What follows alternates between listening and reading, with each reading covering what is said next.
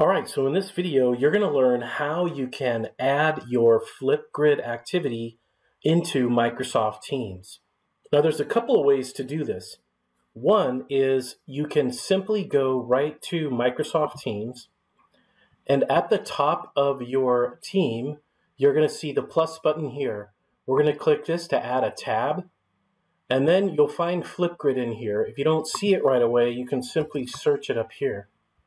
So then you're going to click on FlipGrid, and then you're going to click Add to add in this FlipGrid tool.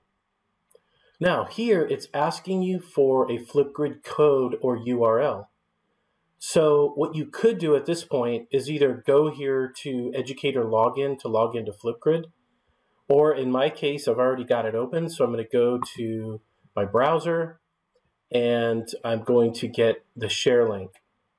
So in this case, I have a brand new topic that I would like to add in my team. Obviously, I could go here to add new topic and create one from scratch, but I'm going to go ahead and use this one. I'm going to click on share, and I'm going to get the link right here and copy this. And now I'm going to go back to Teams, and I'm going to paste this link in here. And it's going to search for it, and excellent. They found it. It's ready to go. Click Save to add to your channel.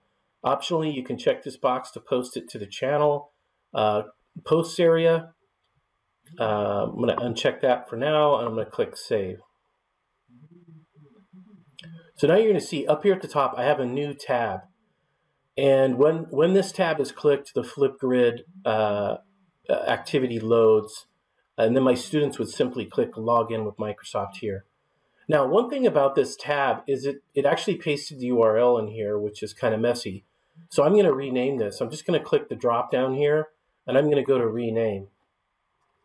And I'm just going to call this FlipGrid Response. And save it.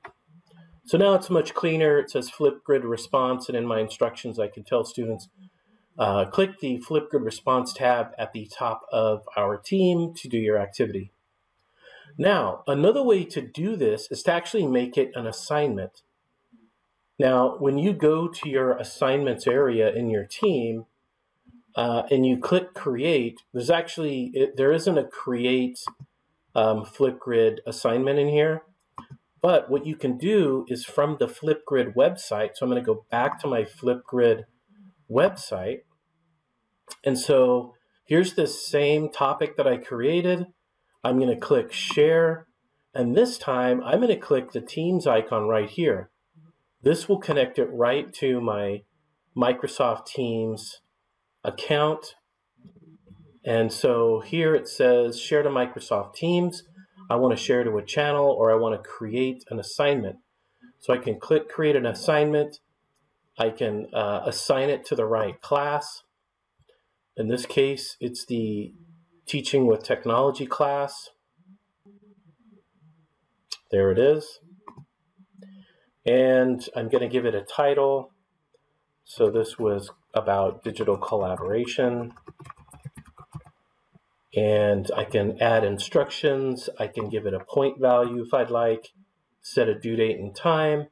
And here's the link already dropped in right to the activity. So I'm going to click Assign. And I am done.